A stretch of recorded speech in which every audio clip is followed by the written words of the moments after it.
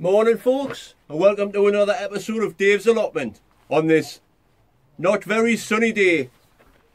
First thing you gotta do, sanitize the hands. Next thing you've got to do, get the kettle on.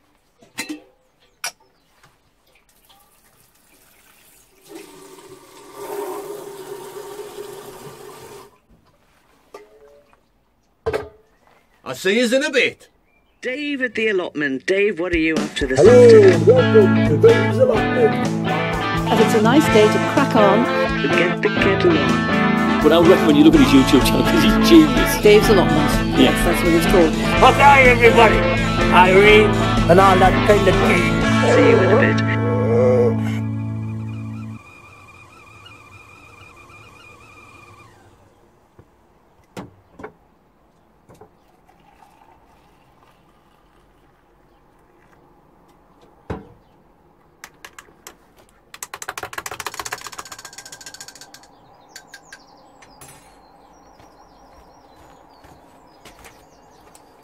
Oh, that's it, a nice sit down and a cuppa, sorted. Oh, it's a bit hot like. Right, today is a little bit colder than yesterday and the day before and all week, last week. Which is good, because I don't like it too hot when I'm doing some work. I'm going to prepare where I'm going to put my cabbages today, so I'll be getting on with that.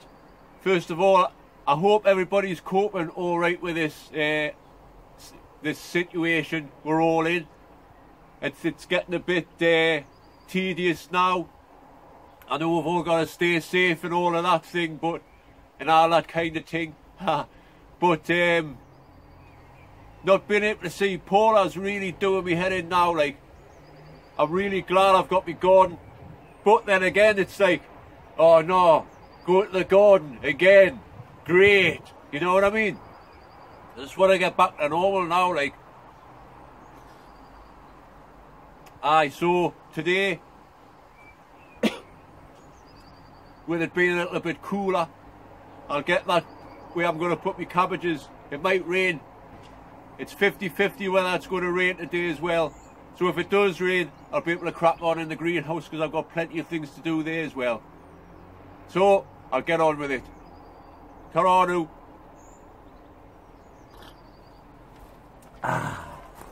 Right, so this is the bed here where my cabbages are going to go this year. This is where I had my fire. So, I'll be preparing this bit here, making a cage. That, the potash and all that off the fire will be great to get dug in, mixed in with the soil. So, I'll crack on with that, folks.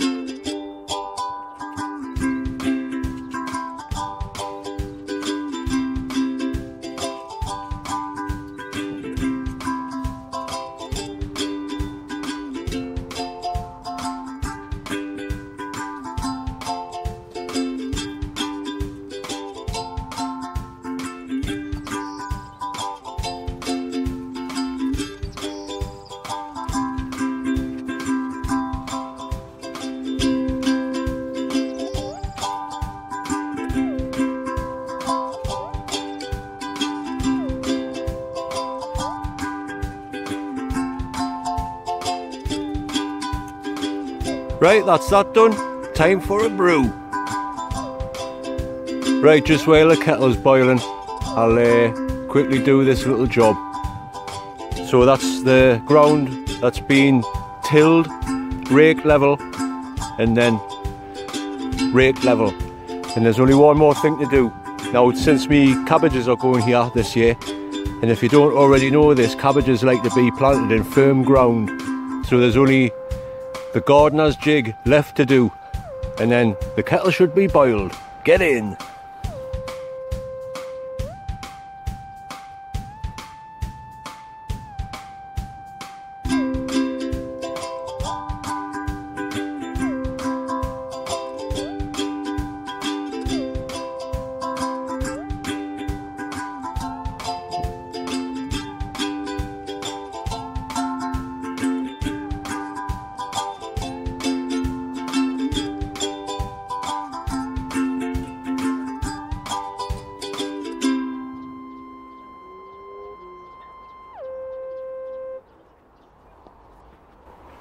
Oh, jelly legs.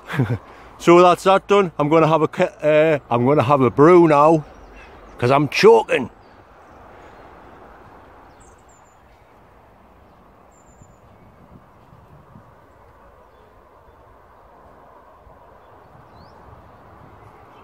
Right, that's that done. I'm gonna get the kettle on. Right, just while the kettle's boiling, I'll show you some of my finds. I've just dug them up. Well, they've been in the ground, obviously, where the cabbage bed was. That's interesting. First of all, oh look at, check it out. I got some wood chips the other day for the path. So it's finished. Goes all the way back, wood chipped. Sorted. Canny little space for me wheelbarrow to go. Right, anyway, I'll show you some of my finds. Looks like it's going to rain. We could do with some rain actually, because the ground is bone dry. But I'm not going to count my blessings. Anyway, I'll check out. These are the finds that I dug up the other week. Quite a lot of that blue and white pottery there. And these are the ones I've dug up today. That's interesting. Oh, can I see? I'm looking through the camera to try and pick things up. That's a bit interesting there. I've never dug anything like that up before. It's quite a big bit.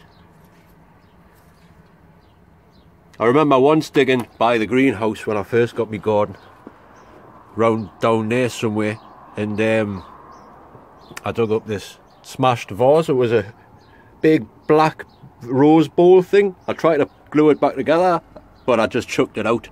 I wish I'd kept it now though. So it's interesting. It just makes you wonder who dropped that. And the most interesting thing I found on my plot ever is that it's a Napoleon III coin. If you can make that out there. Where's the camera? 1881.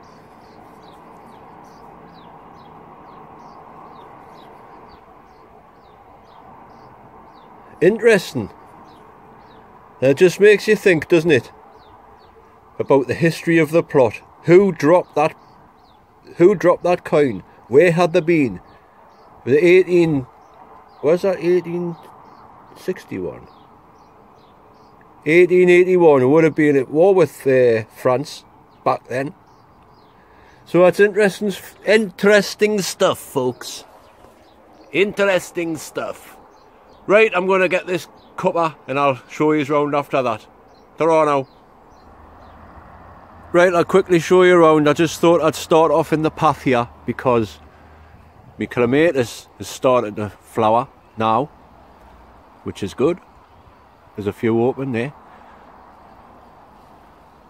Very nice. This one here, that used to go all the way along the fence until it blew down, has come back to life as well. Gets loads of birds' nests in here.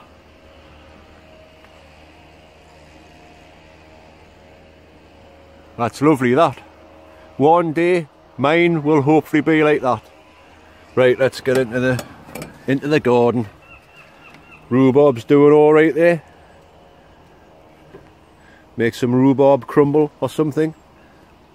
The cherry tree is starting to get cherries on.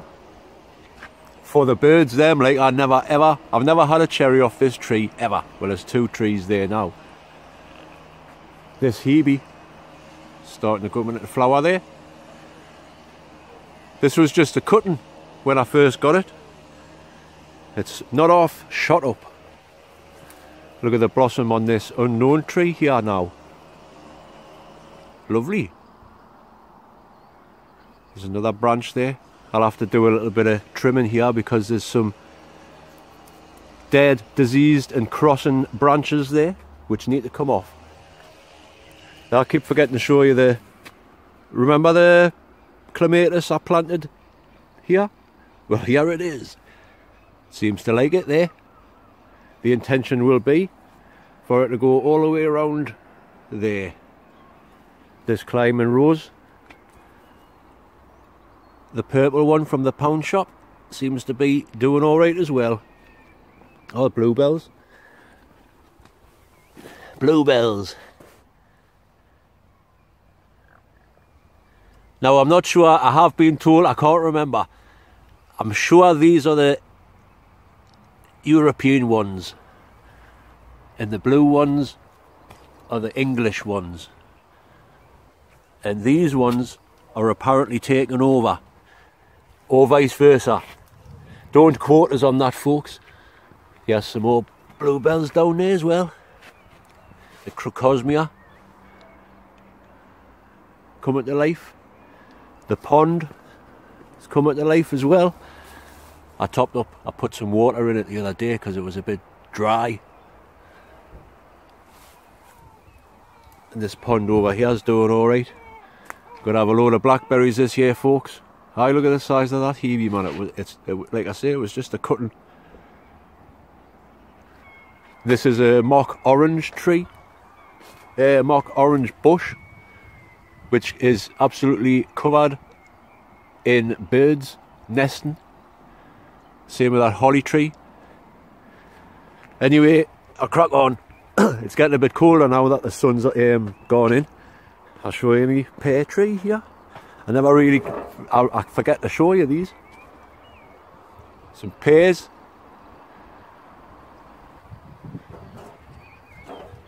This Ergemont russet is covered. Looks lovely, that. Bloody lovely. And here is the Claygate Pearmain.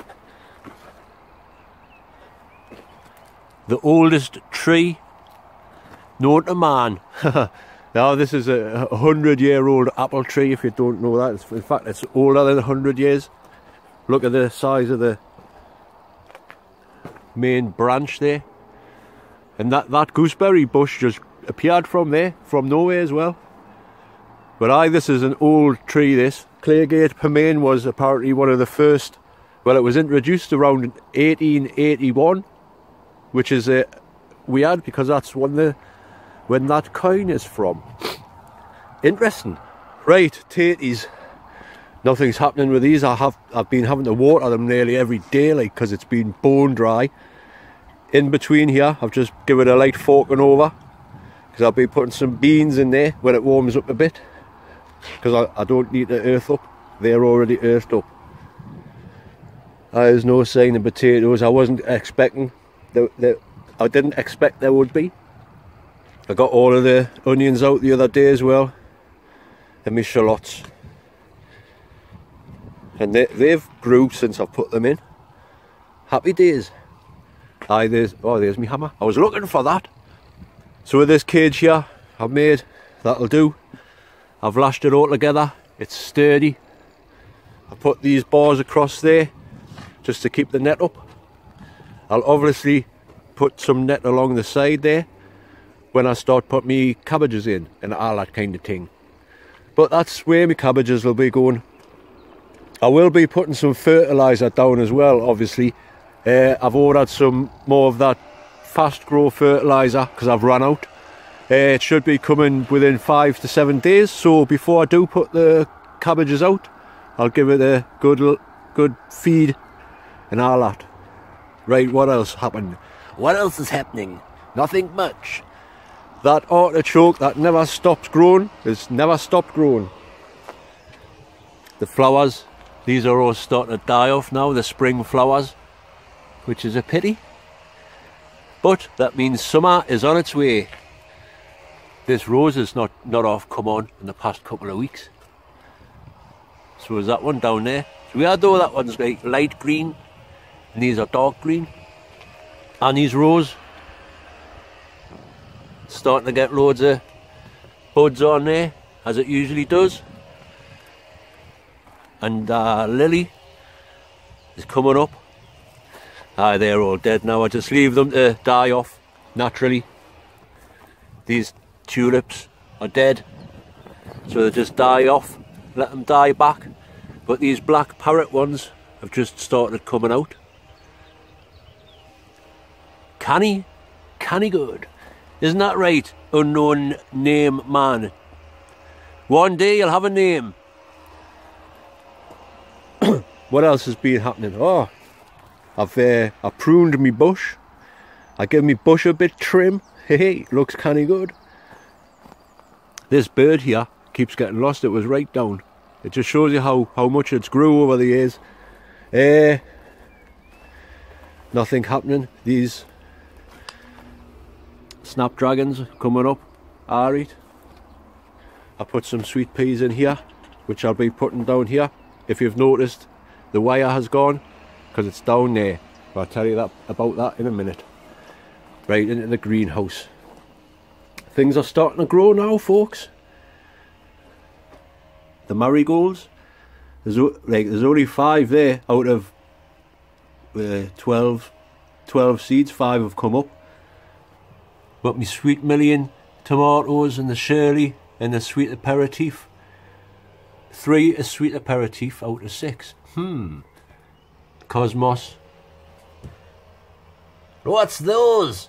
Cucumbers. What do you call them? Cosmos. I'm testing you, folks. I potted up the carrots. The swede has started to come up. My sunflowers are starting to get much bigger now. They'll be going out soon. There's some sign. Oh, these are the convolvulus. Now I don't know what's happened to these. They're starting to die off or something. Only 3 appeared out of the 24 that I sowed in there.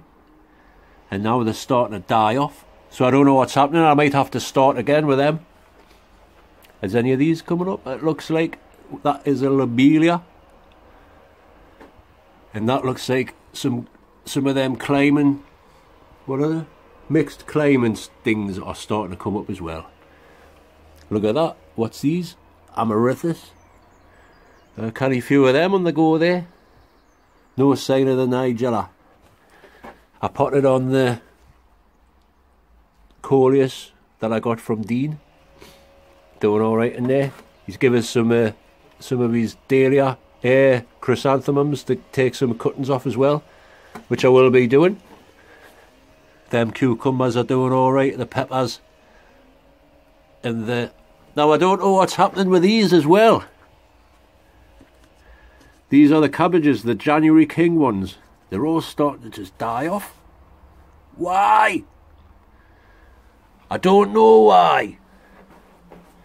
These cabbages, these are the giant ones. They'll be going out into the cabbage bed soon. Peas starting to poke themselves out the ground there. Eventually. I've noticed there as well, my dahlia started sprouting. So I'll just leave it as it is. I'm not going to take cuttings from this. I'm just going to let them grow from there in that pot. The grapevine is just doing what it usually does. And that is get grapes on. Loads of them. Aloha. Isn't that right, B? No, I didn't get angry, man. It's not my fault you're stuck in here. Yeah, is there anything else to show you in here? Yeah, these beetroot will be going out soon as well. And these red cabbage and the onions. They'll all be going out this coming week. Right, I'll take us round into the shed. Show you what's been growing in there. I'm quite pleased with this. I'm glad I got them wood chips while I did, because there's none left now. I only needed enough to go down there and enough to go down there, which I've got. Happy days. Sunday, Monday, happy days. Tuesday, Wednesday, happy days. Look at these tulips, man. These are massive. Biggest tulips I've ever grew. Still, well, it's just starting to die off now. That's a lovely colour, that though, isn't it?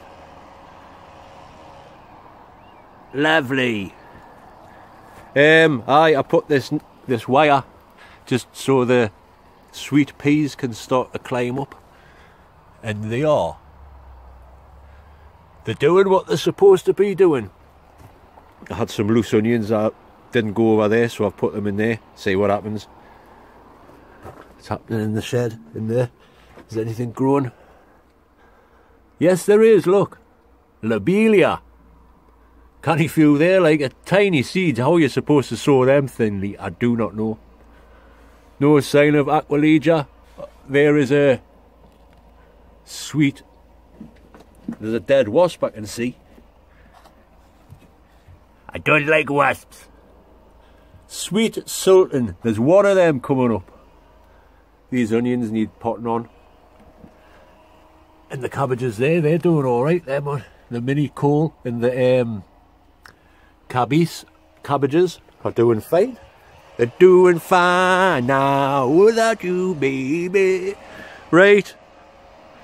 I'll leave you on a little tulip scene and I'll sign off in a minute. For those of you who are asking about Ray, just a quick update. As you can see, he's been over. He's been over most days. He's finally getting there with his digging. I am going to jump over though, because he was saying the other day that this bit here is a bit heavy for him because it's got a load of bindweed, and so I'm going to dig this bit over for him all the way down the edge here. But he is getting there. Hardcore Ray, man. So that's it about Ray. Next time he's up, I'll try and get him in the shed, do that questions and answers thing at a social distance. So anyway, that's how Ray's getting on anyway.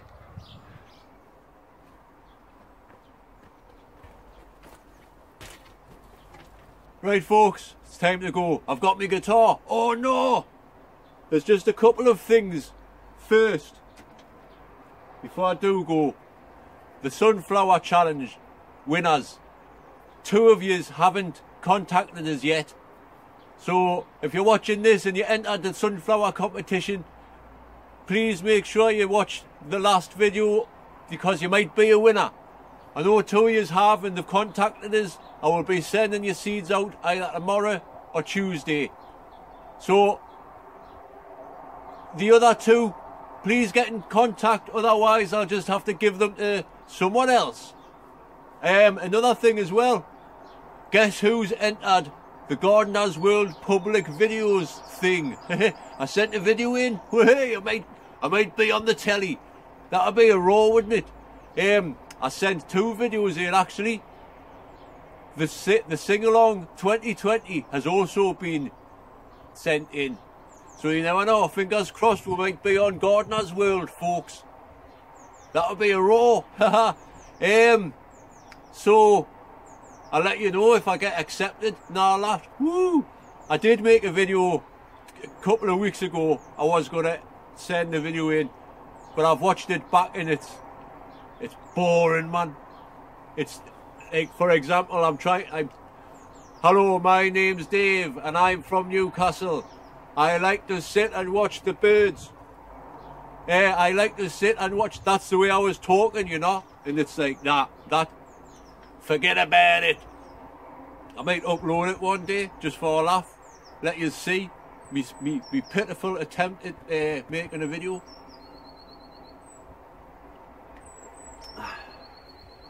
Not much cuppa left. Right, I need to wet the whistle. I'll leave you on a song. This song is by The Doors. Made it famous, but it was originally by Status Quo. Can you guess what it is yet? I'll tell you in a minute. First of all though, I'd like to say thank you for watching, commenting, liking, subscribing and all that kind of thing. It really is appreciated. Thank you very much. I'll see you on the next one. I hope everyone's staying safe and taking care and all that. Stay safe, folks. We'll get through this. So I'll leave you on a little song.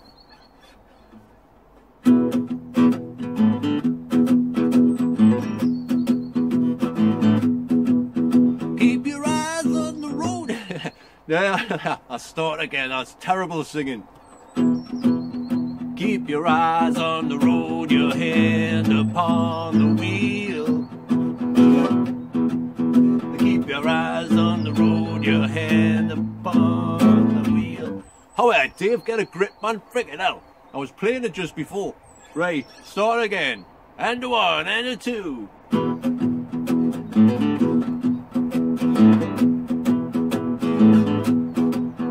Keep your eyes on... Oh, why do I keep singing like that? I keep. Keep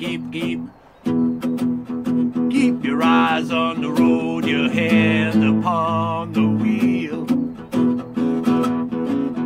Keep your eyes on the road, your hands upon the wheel. We're going to the roadhouse, we're gonna have a real good time. Let it roll. Oh, hey, I really messed this one up, folks. See you in a bit. Where's me cuppa? Where's me washboard? Laters.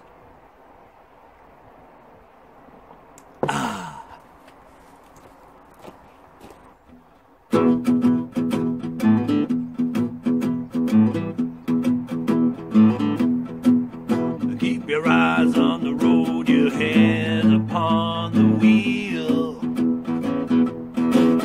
Keep your eyes on the road, your hands upon the wheel. We're going to the roadhouse, we're gonna have a real good time.